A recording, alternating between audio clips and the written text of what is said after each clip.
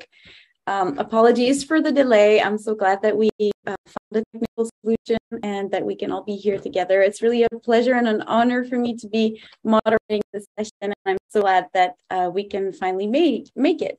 So my name is Brigitte Vizna, and I'm the Director of Policy and Open Culture at Creative Commons. And I'm really thrilled to be here with Deborah, Yolanda, Giovanna, and hopefully Viviana, who will join us in a few moments. I'll introduce them a bit later, and with this incredible panel of speakers, we'll spend some time discussing the many facets of copyright reform to promote better sharing of knowledge and culture in different parts of the world. Giovanna is joining from Brazil, and Yolanda and Deborah are in Italy, and Viviana should be joining us from Colombia. So I think that on this panel, we all share the understanding that preservation, access, sharing, use, and reuse of cultural heritage are essential for communities to thrive. And we've seen with the COVID-19 pandemic that it's also essential to build resilience. And it's imperative that we in the open and free knowledge movement support these critical activities. And that's one of the reasons that Creative Commons already 20 years ago launched the copyright licenses.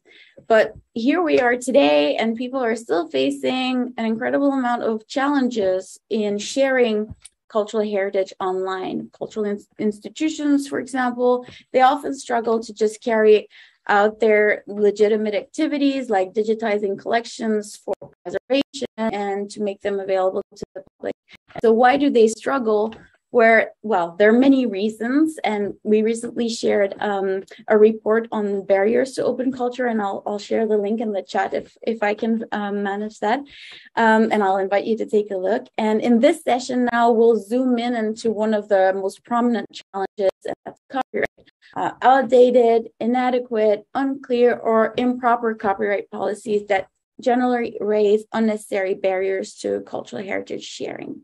So what can we do about this? Well, I'm glad that our speakers today will be able to shed light on some of those barriers, share their experiences about how within their various initiatives they can strive to overcome such challenges. We'll see that all these initiatives are different, but they share common elements. One more thing, I know that we reserve some time at the end of the session for questions, so hopefully we'll get them through the chat, and feel free to ask them. We'll take them towards the end. So without further ado, I would like to introduce our first speaker, and this will be Giovanna. We are changing the order a little bit from what we had planned. Giovanna Fontanelle, she's a journalist, historian, educator. She's a master's student in social history. She works as a program officer for GLAM and Culture at the Wikimedia Foundation, so she's a familiar face to most of you. And she's a general coordinator of Creative Commons Brazil, besides being a member of the Creative Commons Global Network, Wiki Movimento Brazil user group, and ICOM Brazil. So her current activities are related to GLAM Wiki, Open GLAM, and linked open data initiatives, in addition to other projects on diversity, mainly gender, knowledge, knowledge equity. So over to you, Giovanna. Thank you, Brigitte. Thank you so much.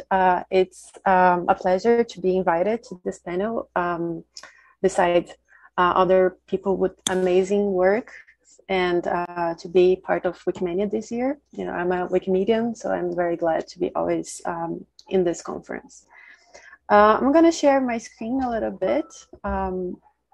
Oh, I see that I can't share. Let me see.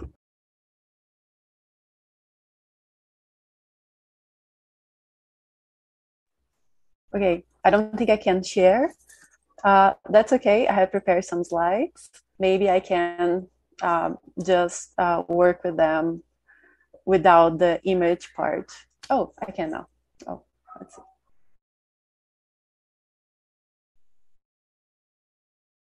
One moment, please.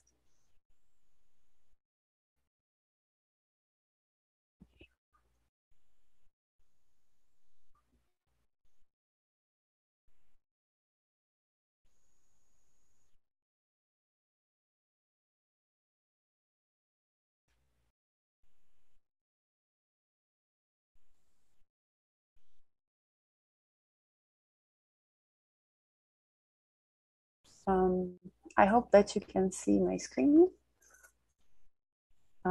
Yes, okay. Yes, we can see it. So today I am presenting this brief presentation, Supporting GLAMs in Brazil, Advocating for Open Access, Guiding the Usage of CC License, and Contributing to the Wikimedia Projects. And I would like to start with, this one, with this slide. So Brazilian laws that are related to copyright are not that bad. We do respect public domain, different from the experience that I think we will hear in a few minutes. And we have freedom of panorama, and we do have some laws that find exceptions, like the law number 13146, the Statute of the Person with Disabilities, that states the person with disabilities have the right to culture, sports, tourism, leisure on equal basis to other people. And on the paragraph 2, it says that the public authorities must adopt solutions aimed at eliminating, reducing, and overcoming barriers to promote access to all cultural heritage in compliance with the accessibility, environmental, and national historic heritage standards. And that law makes it possible for Brazilian heritage institutions to create alternatives for people with disability to access culture that help flourish and this kind of accessible content, like 3D versions of 2D works and tactical exhibitions. And even though we have a good law directly at people with disabilities, which is great, we still have a long way to go. And I would like to highlight this platform that in translating it for English, even though it's a platform in Spanish, it is about flexibilities to the copyrights in Latin America. And when we see here at the side, we can see the session about libraries and archives, and a few different lines like public loan, exchange between libraries, out of commerce works, orphan works, evasion of digital rights management, and other possibilities. And when we change that, and we can, I don't know if I could share this, but I don't think, sorry. I don't think it's good for me to change tabs right now, but I would very much like you, if you can, after this presentation, to go into that website to check what I'm talking about. But basically, when you change this, you can see the variation of this these sections here within the Latin American countries. And in Brazil, in the case of Brazil, we appear as red in every single one of those possibilities, which is, of course, a problem. We still have a very long way to go. But there's also the fact that we live in the global south in a marginalized society. And the survey of Open GLAM access and policy practice by Douglas McCartney and Andrea Wallace is an amazing research that helps us to identify Open GLAM initiatives around the world. And we can see that we have fewer of them in the global south, and especially in Latin America. So we have 30 seconds in, actually here is not South America, it's Latin America. We have out of 1,435 institutions, we have 37 in Latin America and 9 in Brazil. Through the survey, we can see quite clearly the problem we face in the global south. This is an overview of the Brazilian in the Latin American situation. But at the same time, we are in the global south. We are 80% of the population with access to internet in the world, and we do have a lot of formal heritage institutions. So what is the problem? What is happening so that we can see that being reflected in open access, Open GLAM initiatives all over the internet? First, we have our structural problem. These charts here from Digital Collections in Museums, a manual for carrying out projects, a publication about current Structured State of Brazilian GLAM Institutions by the Tainacan Project. It shows that most of the institutions, they do share their collection catalog on the internet, is 83%. But when we see the below chart, we can see that only 23% of them share their digitalized collections to the public over the internet. And that's, of course, a problem. But the second problem that we do have is the problem with qualification. So if you see here this first chart, we can see that the major difficulty is the lack of funding. The second major problem is the lack of a qualified staff.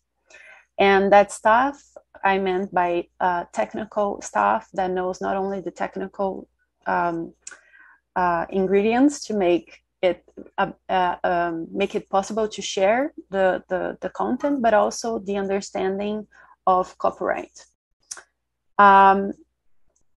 Here is another chart that shows basically that a lot of institutions do share their collections, but only in the place of the institution, even though it's digitalized, and only 14% of them do share over the internet, but only on the social media.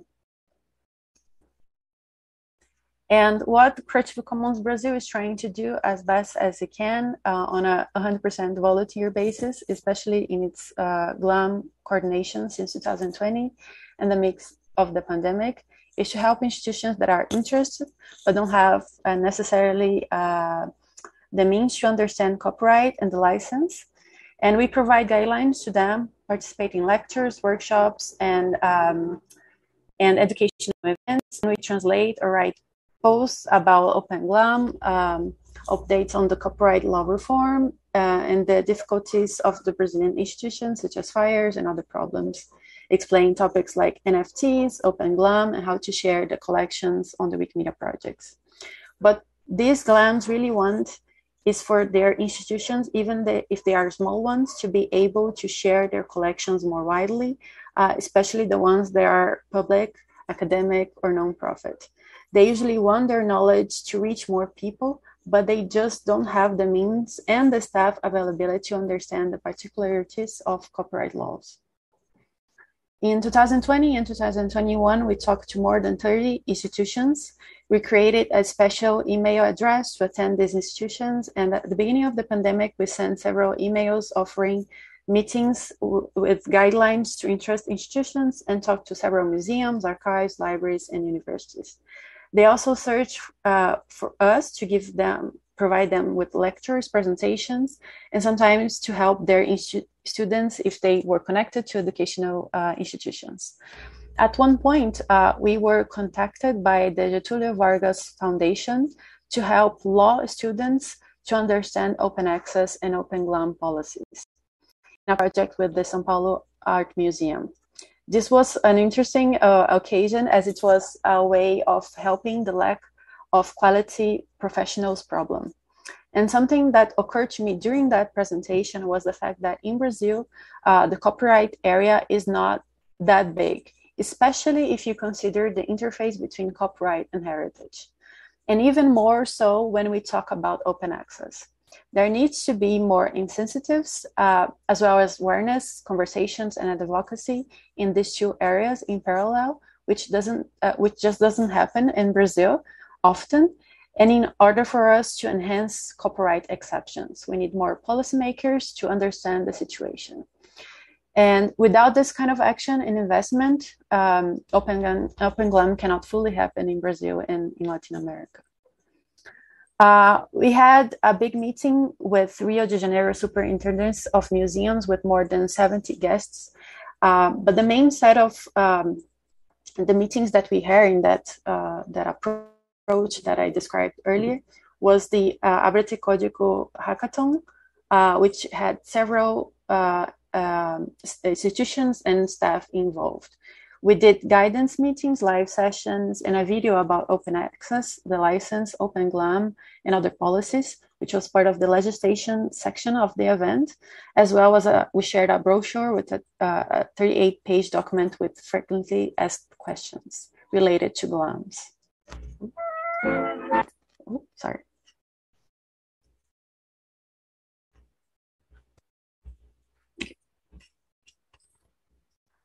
During the meeting, staff had many questions. In some instances, they were desperate for help, especially because they didn't want to make mistakes and infringe copyright, compromising themselves and their institutions. And the four most frequently asked questions were, how do I use a CC license? How do I apply CC license on institutions' websites? How do I, how to deal with the copyright of works that are not in public domain? And finally, how can we use Creative Commons license for the collections to reach a wider audience? This last issue was the major concern due to COVID at the time. Another very common question was about the case of orphan works. And so our presentation usually explained copyright, Creative Commons, and the license, Open GLAM, and practical application in the Wikimedia project, so they could enhance their outreach and dissemination, which was always very important to them. And in this format, the four most frequent questions were answered, and we could give them a minimal notion of copyright, open license, and how to make collections available. Much more is needed. Creative Commons Brazil wants to launch a brochure about and for GLAMs, a course of a few modules aimed at Brazilian institutions and university students, law, history, communication students, a newsletter, and more regular posts, and especially a better connection to Wikimedia and the GLAM Wiki ecosystem. But unfortunately, we don't have funding right now, which just we just don't have it right now. But we do want to work on advocating more and more for these changes to be made. That's it for my part. Thank you. Thank you, Giovanna. That was a really comprehensive overview of the situation in Brazil. I really like the study that you did during COVID. I think you managed to turn what was a great threat to the sector into an opportunity to show the benefits of opening up their collection and to encourage them to use CC licenses. And I think it's a lesson that we could all draw from, because it's really inspiring. We'll now move to our next speaker, Deborah De Angelis. Deborah is an attorney at law based in Rome, in Italy. She's currently representative and legal lead of the Italian chapter in the Creative Commons Global Network since its constitution in 2018. Deborah is a legal expert in international copyright law, art and entertainment law, and new technologies. She also worked as a legal advisor on copyright law to the previous Italian Minister of Cultural Heritage. And Deborah, you will talk to us about cultural heritage law in Italy. So over to you. We look forward to your presentation. Hi, everyone. Thanks for inviting me to be here with you today. And thanks, Brigitte, for your presentation. We know that policy is one of the possible limits to an open culture, besides money and people. We also are aware that copyright law may represent an obstacle to the open sharing of cultural heritage when the cultural goods are still protected. We face difficulties in understanding copyright law's principle, the duration of the protection, and therefore the status of the work, if it is still protected or in the public domain worldwide, difficulties in the application of the originality standard, idea, expression, dichotomy, to determine if a work is creative or not. And difficulties also in the choice of the applicable law in case of cross-border uses. Also, the lack in the legislation of the freedom of panorama exceptions in Italy is another example of how copyright may limit taking photograph or video footage and creating other images of building, sculptures, and other artwork permanently located in public space. Italy did not implement the freedom of panorama exception as suggested by Article 5, letter H of the InfoSoc Directive number 29 of 2001.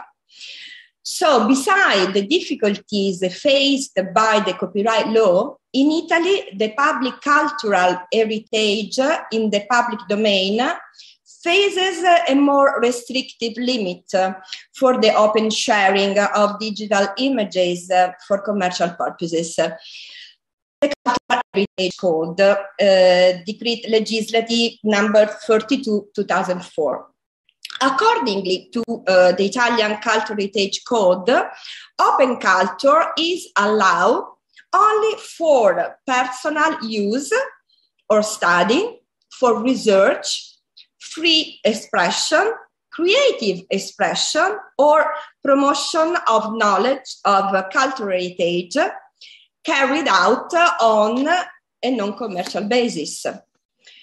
But in case of reproduction for commercial purposes of the public cultural heritage in the public domain, Article 107 of the Cultural Heritage Code provides that the ministry, the regions, or the other territorial public authorities may issue a request for a payment. This limitation does not allow a general by default application of open access principles. And this is difficult to open up the open glam and the open culture in the realm of the Italian glams, due to the obligation to ask a previous permission for commercial uses of the digital reproduction of public cultural heritage in the public domain, and the related discretion of the authority to ask for a payment. This limitation stated by the cultural heritage represents a second layer of protection applicable to all cultural heritage when copyright protection has expired. Note that this limitation imposed by the Cultural Heritage Code is more restrictive than copyright law because it is perpetual, doesn't have any deadline, and depends only on the will of the Cultural Heritage Institute. So, this limitation is also against the principle stated by Article 14 of the DSM directive that stated that a faithful reproduction of a visual art in public domain stays in the public domain.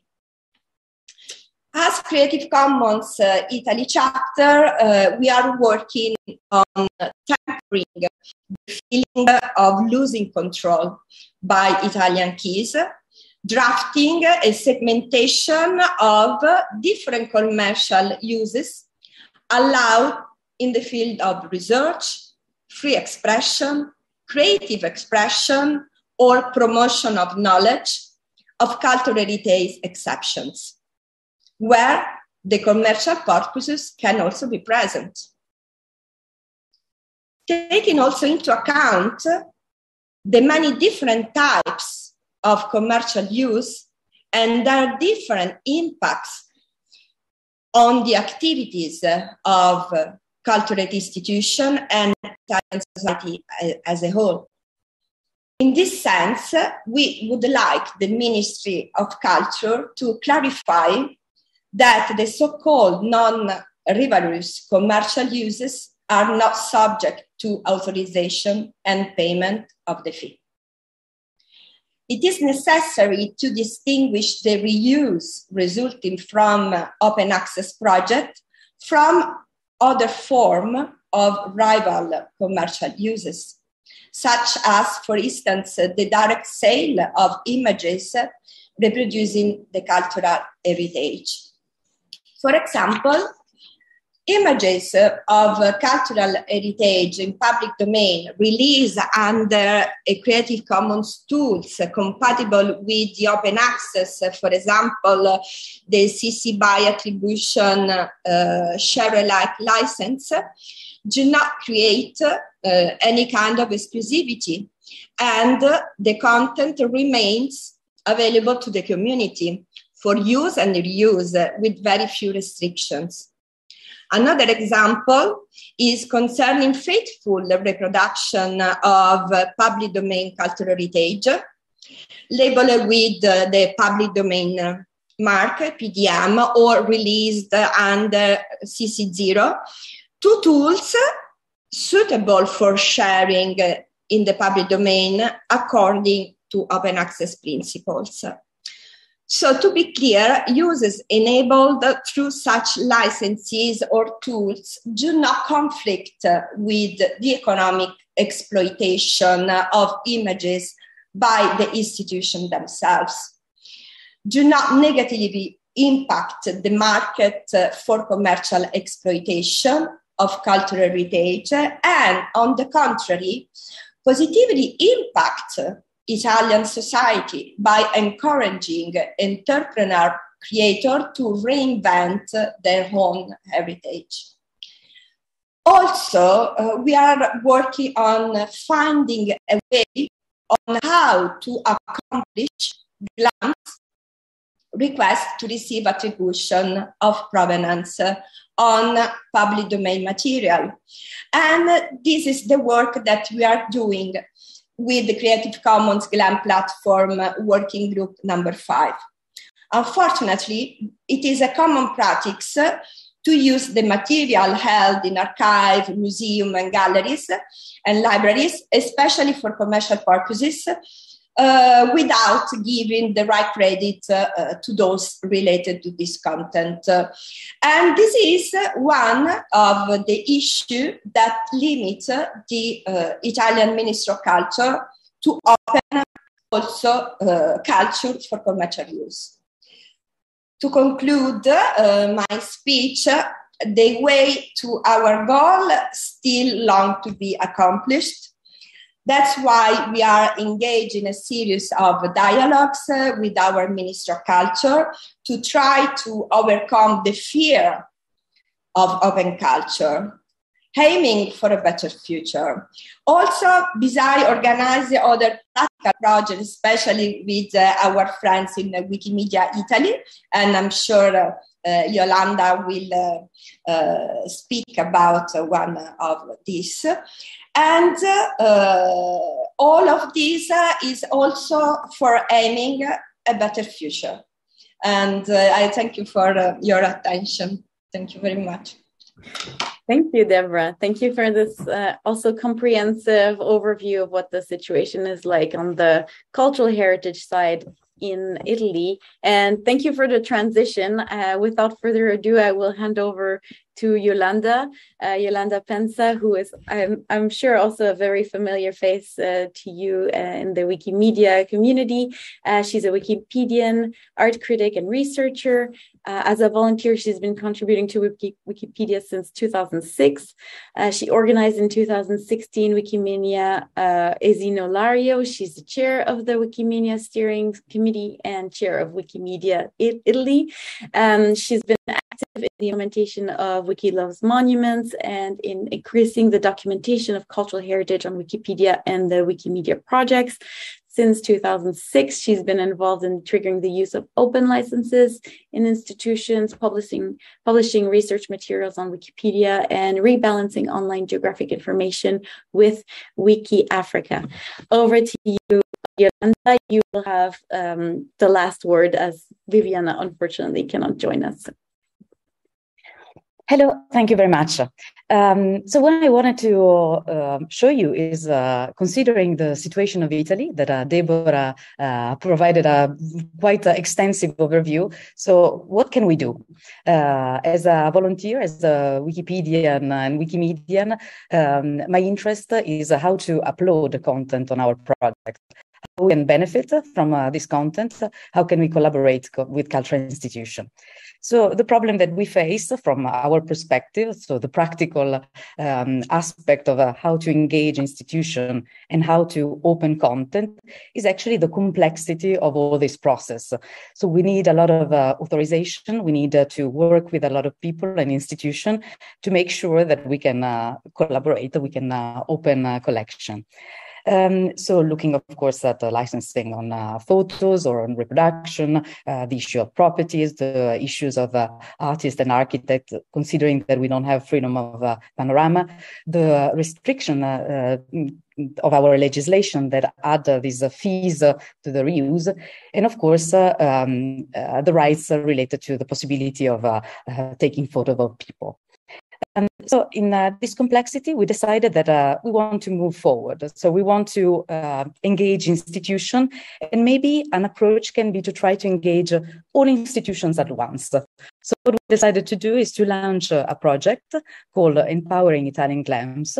It is a fantastic collaboration between Wikimedia Italy, ICOM Italy, so the Association of Museums, Creative Commons, and the University of Torino. So we also have a research partner. We have the support of Wikimedia Foundation, and we are targeting to engage 5,000 museums.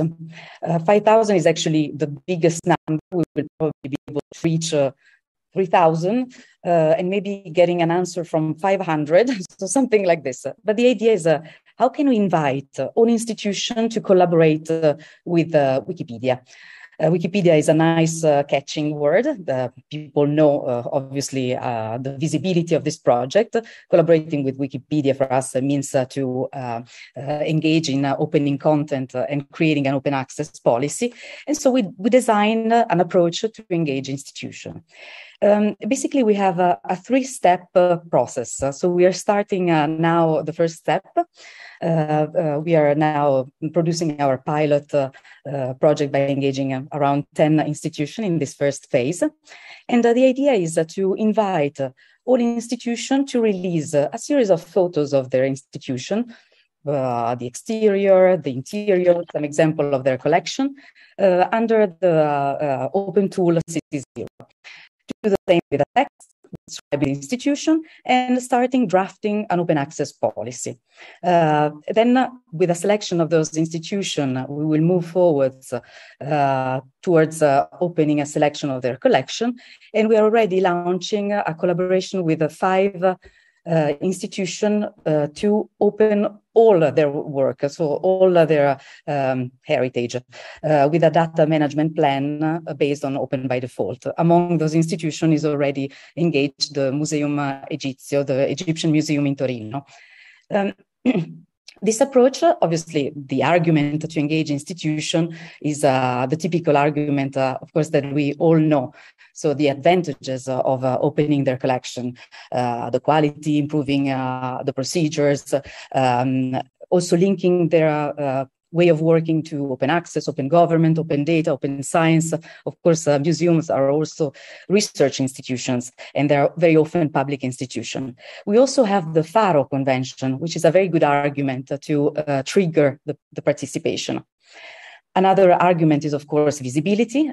Collaborating with the Wikipedia, with the Wikimedia project, with the OpenStreetMap means obviously to increase the possibility of institution to gain visibility, but of course, opening content is obviously an important step for this access.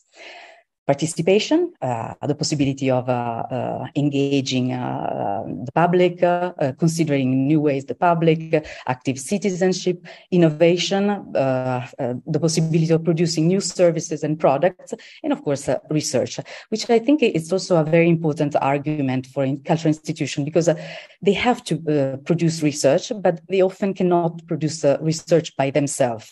So making their collection available for research is an important step to invite others and also invite citizen science in contributing to their mission. So I'm obviously a little bold and definitely an activist. So we have a very clear vision of which are the tools and licenses we want and the one that we do not want. So considering the interoperability with the Wikimedia project, of course, we have some limitations. And those are basically the limitations that we present the institution. We also want to force institution to think about CC0. So to think about the value of not adding restriction, but also to ask people to cite their work, to cite sources, but recognizing the value of not adding layers of restrictions. So this is why we encourage also, and we make it very clear that to collaborate with us, it is necessary to not prohibiting derivative work, allowing commercial reuse, and not imposing the attribution on data. Basically, we are suggesting 3 licenses and tools. So the CC0 for all data, metadata, and digital reproduction.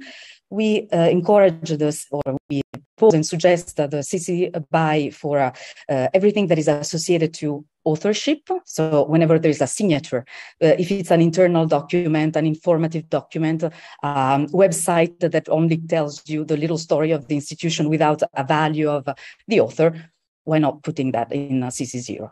And we encourage the CC BY SA for everything that engage volunteers. We come from the Wikipedia, from the Wikimedia movement, share alike. It's a little the Richard Stallman heritage. So we trust that the fact of keeping things open, in particular when there are collaborations and when there is volunteer work, it's an added value. This suggestion is obviously associated to different material that an institution have. We do not look at only the collections. We look at the resources that each institution produce. It can be open educational resources, or the didactic material of the institution, the captions of their museum, the data they produce, the publications. So everything is, we suggest a license and a way of sharing this content on their entire collections. So at the moment, this first phase that just started is associated to a form, an online form. In this online form, institutions are asked to sign on an authorization that is also an open access policy. This was a way to reduce the work flow. So the document that states their availability of producing and providing open content also states why they're doing it. So it's an open access policy. The second step is to share a series of images. We are suggesting 20 images, so images of the outside, inside, some example of the collection. So we are moving this concept of open images from the simple reproduction of the collection or sharing collections towards something that is a bit more ambiguous, more linked to communication. And we think that this can be an easier way to engage institutions because they already share images with journalists, with social media, with people that ask for them for images. So having those images well documented on the Wikimedia project with the good captions, with data, we think is a common interest. And also, obviously, we invite them to provide how they want to be cited. So not an attribution, but a courtesy of citing the source. We ask for a text, also in this case, in CC0, story of the collection, story of the institution. We ask them to check their data on Wikidata and to fill in a survey. So those are the steps through which we are engaging them. And we are launching this, we just finished, thanks to the work of two very active Wikipedians and expert of Wikidata. We just finished to review all the data of Italian Museum on Wikidata, to update them with data from our national statistics, to make sure that we have also the link to emails and the collaboration with ICOM Italy is also a resource in this way. And we're starting the communication with a little group to make sure that the communication is efficient, to then launch all the invitation to the 5,000 institutions we have contact with. So this is just to give you a sense of the form. And this is the work that we are now focusing on. Thanks. Thank you, Yolanda. Again, I think your presentation shows that copyright reform is needed when you see all the steps, all the loops that cultural institutions have to jump through. If the law was making all this possible legally without much hassle, it would make sharing cultural heritage so much easier. I see that we are almost at time. We have about 3 minutes left. I would like to save a minute or two to conclude, but also I would like to ask you if you had to name your biggest challenge in one word, what could it be? First with Giovanna and then Deborah and Yolanda. The biggest challenge you faced in your efforts in one word. Resources. I think resources in terms of funding and resources in terms of people to advocate for what we need. I think that's quite common. Deborah? Understanding means has confidence and trust. Mm-hmm. Mm-hmm. Also quite widespread. And you, Yolanda? I think time. It has been so long the time we've been investing in trying to move Italian heritage on the Wikimedia project. And I think to have a shortest deadline, I would like those projects to end rather than continue, just because we want to move to some other topics that can be fascinating as well as this one. But I think after a while, it's long to invest so much energy for such a long time and to see that the machine doesn't really move quicker. Mm-hmm. Yeah, that can be frustrating. If I can add just 1 cent, it is right, Yolanda, but maybe we have the time on our favor now, since there are so many years, and we know that social and political issues are long process, and maybe after 10 years we are quite in the moment that we should achieve some results. Yes, so stay tuned. Something is bound to happen very soon. Yes, I believe. Well, listen, thank you so much for making it to this session. We had some technical difficulties. I'm so grateful to the organizers that we could make it work. Thank you to the participants for your patience and for joining us in this session. Thank you to our speakers for making it today. Sorry that Viviana couldn't come, but Viviana, you were here in spirit. I will share in the notes some links that I wanted to share with you, but now we're at time. So I would just want to say enjoy the closing toast that's about to happen, and hopefully see you all very soon. All right. Goodbye. Bye bye. Thank you. Bye bye.